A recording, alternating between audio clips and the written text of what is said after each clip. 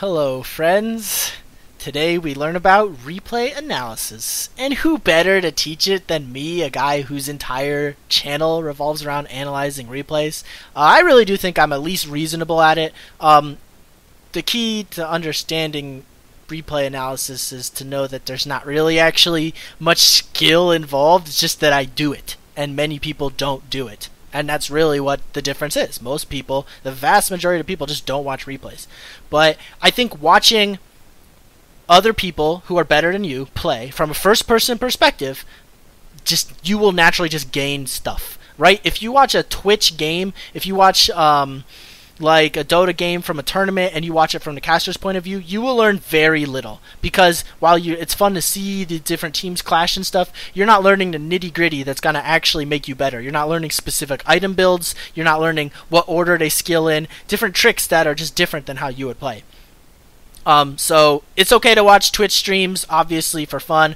If you want to try to learn, then you definitely want to be watching like actual players stream as opposed to tournament games. I watch tournament games, but I understand it's for fun, and you're not generally going to learn a whole lot unless you're actually going in and watching it in client from a player perspective. That's what's going to actually help you to learn.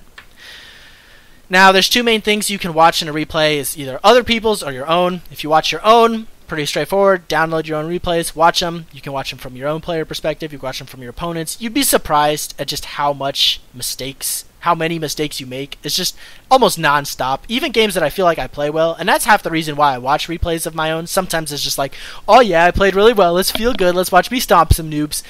And then I watch them like, oh shit, I missed like a ton of last hits because I didn't even attempt them because I was tunnel visioning on this. I forgot my bottle. I did, like it's like non-stop errors. It's a lot easier to see mistakes when you're watching as opposed to playing. The game just seems slower because you don't have to focus on stuff. So try to watch your own replays. I probably watch one out of every 4 games or so.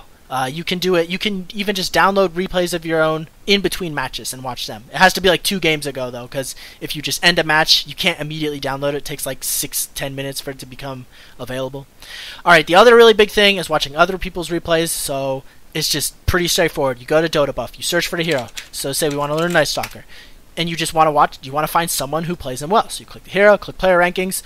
Top Night Stalker, obviously yours truly, so this would be who I would watch to learn. Technically untrue. I don't ever watch myself to watch, I can't learn anything from watching my own games. I mean, I can learn my own mistakes, but I can't learn new item builds and stuff. So I would click in, I'd place it or watch some games.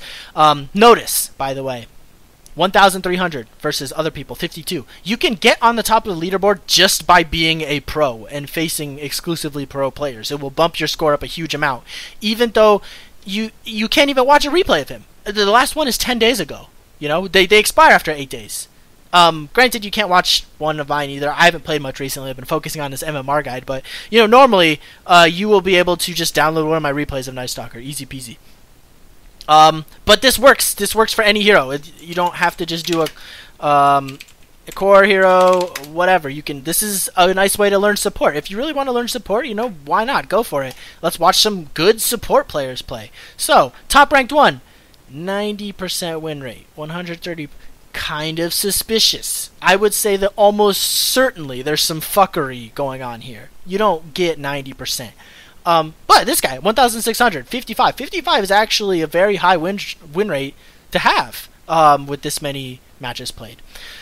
So, I would learn from Leap Banana. You go through, you can click on here, and it just shows you all their matches filtered by the hero. You can also click around to his actual matches to see unfiltered, but that's not what we were here to learn. Ancient Apparition, right? We don't want to watch him play Tidehunter or something.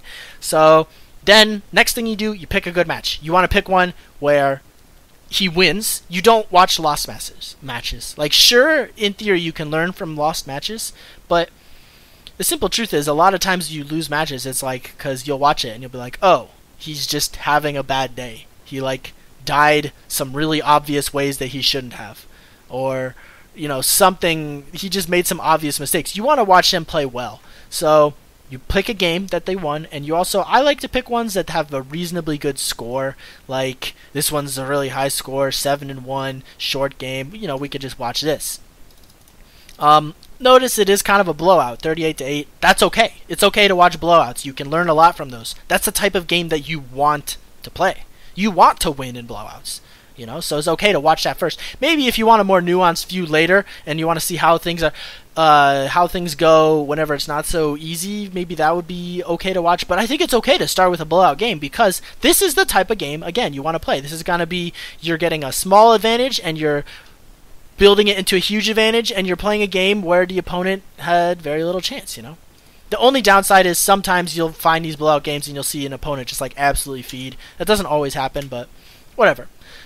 You go in, you paste it, you download the replay. In the interest of time, I've already downloaded it for you. You press watch. Side note, do you think this guy looks like Jade Golem from Hearthstone? Like the lowest level. The one from like rank 1 through 3. If you guys play Hearthstone. If you don't, never mind. Places everyone. It's in the bag. Alright, so Ancient Apparition. Look, he's a support. Does normal support things. Buys wards. Buys Tango. Gives them to his core. You know? And then, I'm not going to actually analyze this replay, but I'm just going to, you know, that's basically it.